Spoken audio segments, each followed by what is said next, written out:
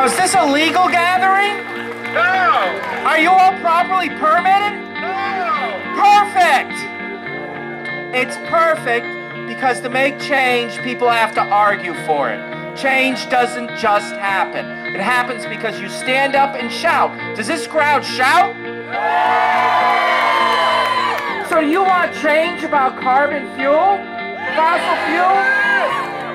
And you're not going to take it anymore. Thank you for standing up what you believe in. Our communities get strong, our environment and our economy get strong when we take ownership. And that's what you're all doing. So I encourage you to continue to be loud, to rabble-rouse, and to insist on change. Good seeing you all.